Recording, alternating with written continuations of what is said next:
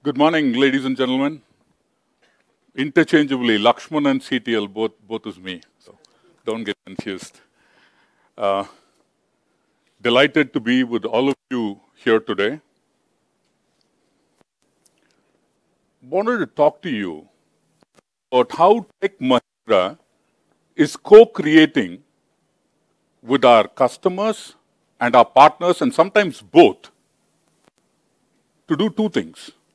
One is to address important industry problems, which have a huge replicability across the enterprise. And the other is to identify trends that are emerging, which we believe have a huge growth potential and the ability to tap into it. The idea is there are strengths that we bring to the table, and then there are complementary strengths that our partners and customers bring to the table. And how do we combine 1 + 1 to make 11 happen? That's the story today. I'm going to talk to you about Factory of the Future, which falls under the Industry 4.0 classification. But before that, I want to talk to you about a couple of important industry trends that are taking place. The first one is the Western world is woken up to the fact that they are over-dependent on China from a manufacturing perspective. There's a customer of ours, the single largest market of the US, 92% of the sourcing, mark my words, 92% of the sourcing is China. So we did a work with them where we moved $1 billion worth of manufacturing outside to Mexico, India, Vietnam, all these places. The Western world now says that we'll have to move, which means there will be a whole lot of change in the supply chain, new factories coming up in multiple different places. And we hope India is going to, the first 3 decades, last 3-4 decades was IT, the next 3-4 decades we believe could be manufacturing. The second is President got the infrastructure bill passed. It's going to be $1 trillion investment into the US economy. Obviously, bridges, but they are also going to focus on moving manufacturing capability into the US. You must have all heard, Intel is putting up a chip manufacturing plant in Ohio. A Taiwanese company is putting up a chip manufacturing plant in Phoenix.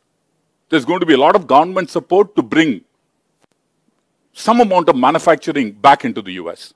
We believe that that's another important macroeconomic trend that we need to keep in mind. And the third is what digital technologies have done. They've just swept the landscape in the last few years. AI, AR, VR, now metaverse, quantum computing. They are making it easy for us to put together solutions that we couldn't have imagined we could do in the past, right? And with that, I'll go into the Factory of the Future. This is a partnership with a large automotive OEM. And we've implemented, whatever I'm talking about, it's a living lab at Chakan, and we've implemented this. It's working for all of you to see. We've implemented, leveraging the telecom strengths that we have, we've implemented 5G in the Chakan plant, right? And so I'm going to take you to different parts of the plant. So just follow me as I walk through the plant. The first place is the paint shop, right? Now you have, as you go in, there is a XUV 700 that's been painted, and the new vehicle that's coming in is a Scorpio. There's computer vision in the plant, hooked onto the 5G LTE network. The computer vision will now know that as the XUV 700 goes and Scorpio comes in, this is a Scorpio. It will change the paint settings automatically so that the new vehicle gets painted and gets out. The second thing is flexibility. Everything about an auto OEM is going to be about flexibility. If you go to a body shop, you don't have dedicated plants now running each vehicle. It's flexible. You have XUV 700 followed by a Scorpio, followed by something else. And here again, computer vision is at work. It figures out which is the product that's coming in. And now To add to the complexity, all of you guys have become disc-screening buyers now. You can customize your own vehicle, which means if that customization comes, as the vehicle is rolling in the assembly line, parts that are required at different parts of the assembly line automatically come in. The third concept that I want to talk to you about is called no fault forward. So you have conveyor belts. These conveyor belts are interlocked with hand tools. Now assume that I'm a worker in the factory and I'm tightening nuts and I've not applied enough torque. The conveyor belt will come to a halt until I rectify, or whoever is the worker on the shop floor rectifies the fault. So these are intelligent lines, error-free lines. And what it has done to productivity is just amazing. Earlier, engine used to be tested by tuning on the engine for 25 minutes. Every engine for 25 minutes. Just imagine the gasoline that's getting burnt. Today, because of this, they've stopped testing engines altogether. It's not required because you're so sure that what you're rolling out is fantastic. Now, as you look at the factory, the idea is to come out with a single platform which will provide services. Again, with computer vision, if someone has to wear a hard hat in a particular place and they take the hard hat off, immediately computer vision send a message across, a warning, so that incident gets corrected. So you're making the plant a safer place. You're making the plant a more productive space. You're making the plant a more cognitive space. It's just amazing what digital technologies are doing to transform this operation. So from a tech perspective, we have always been very comfortable connecting the shop floor to the top floor. So you have SAP systems, you have MES systems, you connect, wire all and make it. That's been our sweet spot. Now, in collaboration with the automotive OEM, what we are now doing is we are moving into the plant. We are using our technologies, edge computing, a whole lot of tech. The manufacturing operations end to end. Right? And so we are very thrilled about what we're seeing, what we're able here to make production lines flexible and automated. Look at the market potential here. This is estimated in global spend. My colleague Abhirup said, we know the physical world. We love operating at the intersection, which is phygital. Right? This is an example, of how we can make this happen. And look at the value creation here. It's just amazing. Zero defect, there's a 70%. Now, the beauty of digital technologies is in thin air. You are putting statistics on the table, right? And so, why we believe that everyone will adopt it is simply because this pays for itself, pays more. In this plant, they are using lesser energy to manufacture an SUV than they did 5 years ago. That's the statistics, right? And so, the other thing is you see the last item here, 2,000 machines that are connected. So you have sensors, the sensors are bringing data in, we're doing advanced analytics in the background, and the machine is talking to you 24/7. It's telling you I'm not well. So you provide intervention services. You lengthen the life of parts. It's a great sustainability story. All this is a great sustainability story. And what happens here? You provide preventive maintenance, predictive maintenance. And what is the end result? Productivity goes up. All this, ladies and gentlemen, is not a PowerPoint. It's a living lab at Chakan, and Rohit can arrange a tour for you to visit the plant to see all of these. The next thing that I want to talk to you about is how we are co-creating with an automotive OEM from an electric vehicles perspective.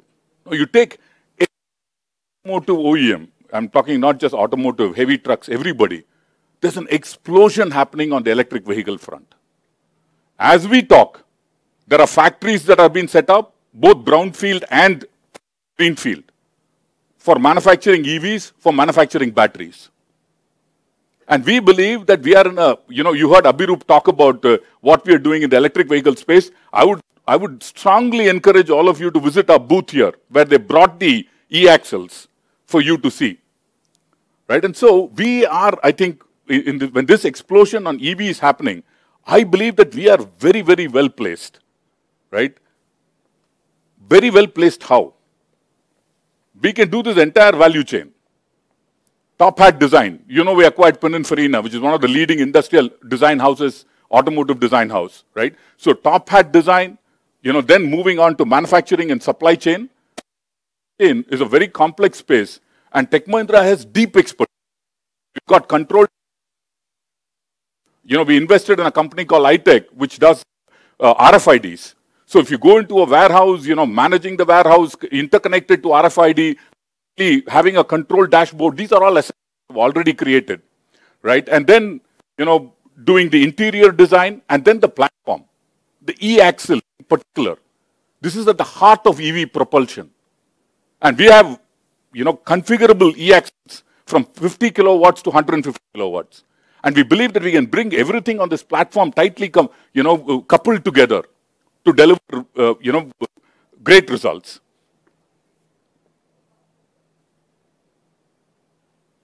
So this is what, these people are doing, right? They set up complex plants, and the way they operate today is, it takes multiple years for them to get a huge LNG plant or a data center for Google or something like that set up, and they hand it over and walk away.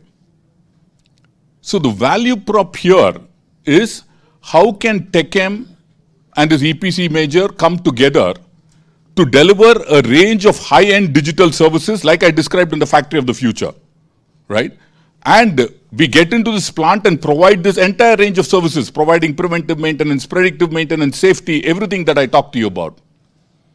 And create high-end digital revenue, which comes at good margins. And stay embedded within these projects for years. Now, why this partnership?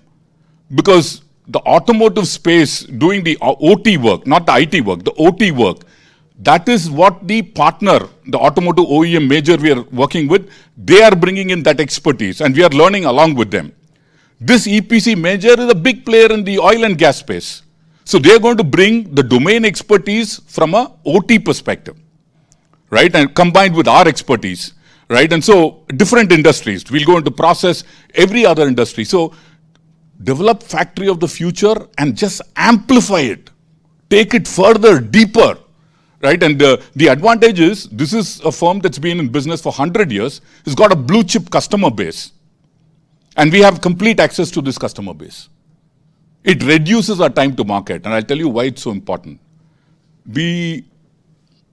Someone asked me if TechM is a runner, what kind of a runner are you? Do you run sprints or do you run marathons? And we run marathons.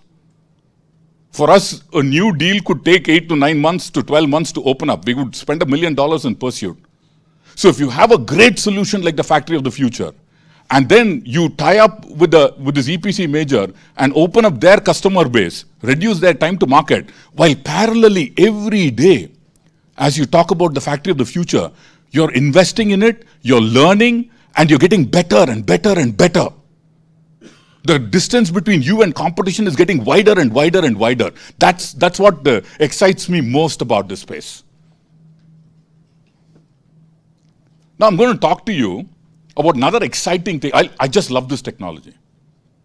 Augmented reality, virtual reality is going to transform the way we live and work. The way our children go to school, the way education is going to come. Oh, I'm so excited with this technology. It's affordable, it's easily mountable, and I'm going to talk to you about how it's transforming the way an automotive customer of ours delivers service. Now, this happened during the pandemic. You buy a car. The car develops a problem. You take it to the mechanic. The mechanic would replace whatever. You drive back, right? That's the fairy tale. In 2%, 3% of the cases, the problem in your car is so complex that the dealer mechanic can't solve it. At that time, the automotive OEM has to have a subject matter expert fly in to fix the problem. Or the car has to be shipped back to a central place. Just imagine the cost, the pain, and in the pandemic, people were not able to travel. So what we did here was to put a solution together where the dealer mechanic, the concept is, I see what you see. That's a concept, right? And so the SME sitting wherever would wear this glass, and the dealer mechanic would be wearing, the intelligent glass, up front, and sitting remote, the subject matter expert can guide the dealer mechanic to fix the problem. So hands are free. They can bring up spreadsheets. They can bring up diagrams and guide the dealer mechanic to resolve. 80% first-time resolution. That's the impact of this technology. And when you do this successfully, we did it with 15 dealers first. 15 dealers. Today, this is deployed with 4,000 dealers worldwide. China, Taiwan, Europe, US, everywhere. And I just looked back and said, my God, what is the scope of this business? The scope of this business is, in the US, there are 1,87,000 technicians. 1.4 million repair jobs where tickets are open today. That is the potential. And you don't stop with this. You can sell, this solution can be taken across all our verticals. Just imagine, there's a logistics company in the warehouse. You go into the warehouse, I talk to you about our supply chain solution where we have a control tower, we have this RFID solution. Linked to all this can be AR, VR. Anywhere where someone has to maintain a machine, hands-free, this solution will work, right? And I'm going to ask you a trivia question, so pay attention. We today have customers where we are billing $20 million a year on this service. Multiple customers. So we started with one auto OEM. Today, multiple auto OEMs have bought it. And with every auto OEM, new features are coming in. One of the newest features that have been implemented is so exciting. When your car has a problem, there's a defective part. And when the defective part is taken out, they use this technology to validate whether the part can be repaired or has to be scrapped. Now the part gets shipped back to the OEM in whatever fashion, right? So there's a whole lot of cost incurred in transportation. Now all that will be avoided completely. The SME sitting in the central can say, don't even ship it, scrap it right away. So the trick question now, 20 million is the revenue. How many people do you think are delivering it? Take a guess. Pardon? 5. You're at a different level. You're tougher than I am. Any other helpful second guesses? 15. Okay, thank you. 15 people are delivering this. 15 people are delivering 20 million worth of service. I can keep expanding that. And the number of people I have to add. What I love about this business is we are disconnecting revenue from people deployed. And we are delivering margin, and every day we are getting better at this job. That's what excites the hell out of me. Hello everyone, my name is Brian Jenkins, and I am the Strategy Manager for the Ford Technical Assistance Center. My team and I were tasked with developing and launching the See What I See program, better known as SWIS for short. We knew from the inception of this program that this would be a global process and that we would need a partner that was capable of co-creating and launching a project that involved a high level of technical complexity, while also scaling across the majority of our global regions. Our collaboration with Tech Mahindra has been a key factor in the success of planning and deploying the SWIS project. Tech Mahindra has provided Ford with a comprehensive turnkey solution covering all aspects of the rollout, including dealer enrollments, shipping, logistics, along with dealer activation and onboarding, as well as dealer support. Their partnership has enabled the Ford team to meet all of our expansion targets, and we truly value the working relationship that we have developed as a result of this partnership. We are looking forward to the continued collaboration and success of the Swiss project as new use cases and opportunities for this technology present themselves. Thank you. Thank you. Thank you.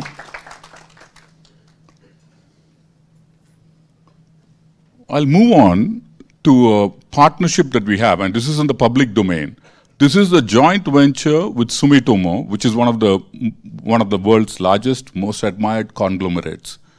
And this joint venture with them is to address the Japan's engineering research and development market for automotive, which is expected to be about 50 billion.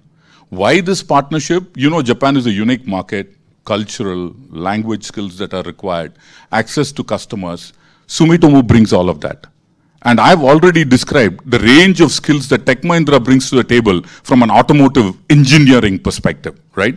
And so we believe that this is a great marriage of two partners who bring complementary skills to the table, right? And the deep, talent base that we have to kind of scale and address the needs. Those are the reasons, for this JV. And we believe that both of us bring the right credentials, the market's ripe, and we are very excited about this. Finally, I want to talk to you about a partnership that we have in creating, a cognitive city. And there are few cities that have been developed, and these are all $1 trillion projects, right? And at the base level is a 5G++++ network that connects the whole city, tourism spots, hospitals, sports stadiums, residences, everything, right? And then a layer above is the data analytics layer, because once you connect, everything starts talking. So the ability to bring this data into a data lake, harness it, do advanced analytics, makes decision. And on top of it is the AI layer, where it's cognitive, it can take intelligent decisions, right? So that is conceptually what's happening within these intelligent cities that have been constructed end to end. Our digital engineering services, we'll bring everything that we have at TechM. Our telco strength, our digital engineering strength, our edge computing, a whole lot of technology that goes into the background to create and make all of this happen, right? And so we are excited about this as well. And this is my final slide. You can't do everything in life alone, right? And we have to partner in order to, get complementary skills together to be able to make magic happen. And 30% of our customers have been with us for 5 years or more. In many cases, we know more about the customer in parts than the customer knows themselves. And we are now tapping into that strength to understand, what else can we do? Our customers know exactly what the problems are. The Ford solution that you saw, both of us brought it together. There was a problem, we sat down, we discussed. So we have access to a huge knowledge base, both with our employees and with our customers. And we're going to tap this. All this that I talked to you about just now, I think we are scratching the tip of the iceberg. There's so much more to come, and I'm excited. And thank you again for this opportunity.